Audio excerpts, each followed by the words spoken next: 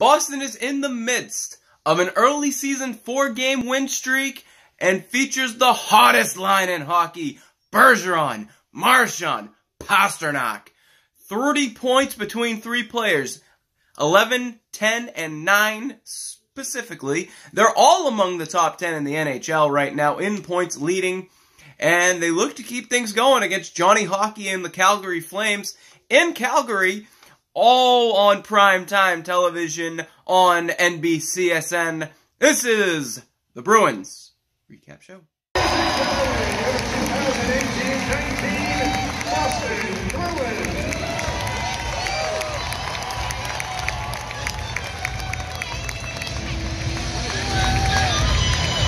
So we start things off in the first period. It's 2 U's, 2 K's, Tuukka Rask. He goes up against Mike Smith, and Mike Smith, man, I forgot how good he was at playing the puck. But we'll get into that later on. We start things off. It's Calgary who opens the scoring. A terrible pass here by David Pastrnak. Was looking for Bergeron and just threw it in an area where nobody was there. It's turned over. It goes to Matthew Tkachuk. Gets it over to Marcus Backlund. Who gives it over to Michael Frolik, who has a wide open net. Just beautiful passing by this checking line of Calgary. And Frolik has all day in a wide open net. He puts it past 1-0 Calgary. We go a little bit later in the first period, and Calgary pressure. Speed. And it's a simple wrist shot from Hanifin. Monahan sweeps the rebound, and I don't know what Tuukka Rask was doing, because it's a simple wrist shot from the point. All you got to do is cover the puck. Just cover it. Or, have better rebound control, but instead Monahan sweeps it. Johnny Gaudreau is right there, puts in the rebound, puts it home. 2-0 Calgary, and that is the 100th career goal for the BC product, Johnny Gaudreau. So good on him. Again, later on in the first period, and Calgary will make it 3-0 as it's a shot that gets blocked, finds its way to Juuso Välimäki. I think I pronounced that right. It might be a first for me. Tuukka Rask gets a glove on it, but it kind of just trickles past him and goes in. Another Tuukka Rask being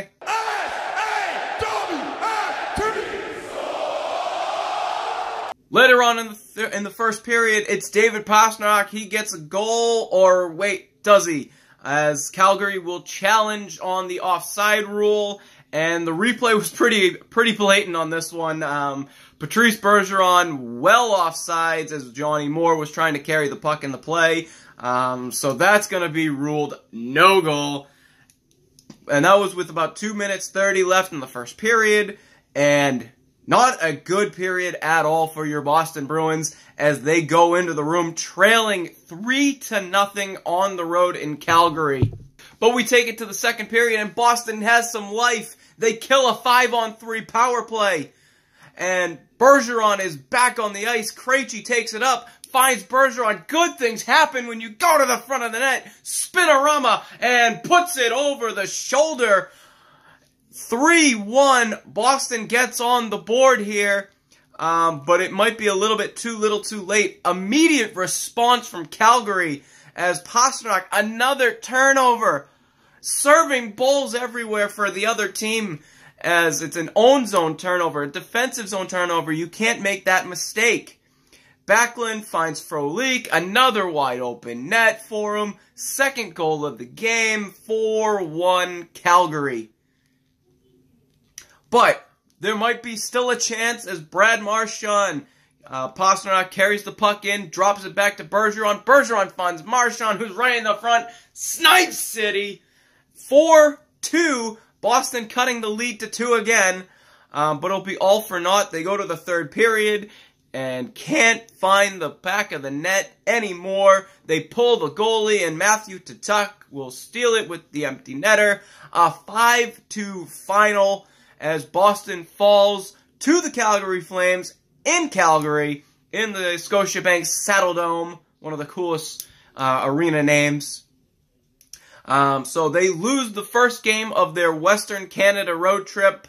and they were for the most part outplayed and physically beaten up by the Calgary Flames, especially that checking line that was really in the face of the Bergeron line all night, just sandpaper and grit. It's like the big bad Bruins back in the day of 2011, 2010 when they won the Cup. Like, that's the way you guys used to play. But it's a different team, and they got speed and skill, and they need to use it a bit more. But they were physically dominated and outplayed from the get-go. And can I just say what a difference Mike Smith in net made for Calgary, as he was just playing the puck all game long. Like, Bruins were trying to wrap it around the back of the net. There's Mike Smith, fast up. Here comes Calgary down the other way. Trying to dump it in. Mike Smith comes out of his net, plays the puck, right up and off to the races, goes to the Calgary forecheck again. It was a thing that Boston just didn't make an adjustment on at all throughout the entirety of the game. They did a lot of trying to dump the puck and chase, and it just came right back the other way because of Mike Smith playing the puck. Just a really good game for Mike Smith for Calgary. So Boston will need to shake this off as they get another game against Connor McJesus and the rest of the Edmonton Oilers, even though there's not really much of them except for Connor McDavid. It's a team that Boston played really well against when they were on home ice. They beat them last week 4-1, so they get them tonight because unfortunately, that game went late and I wanted sleep.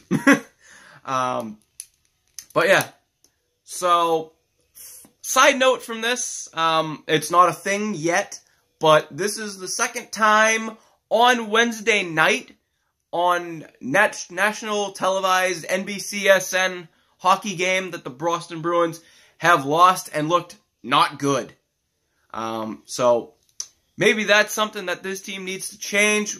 Hopefully they do. We'll see what happens going forward. But it's tonight. It's Edmonton. It's Boston in Edmonton. So we'll see you then on the next Bruins Recap Show.